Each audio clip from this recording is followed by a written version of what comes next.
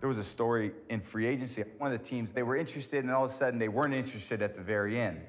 I was sitting there thinking, you're sticking with that motherfucker? Are you serious?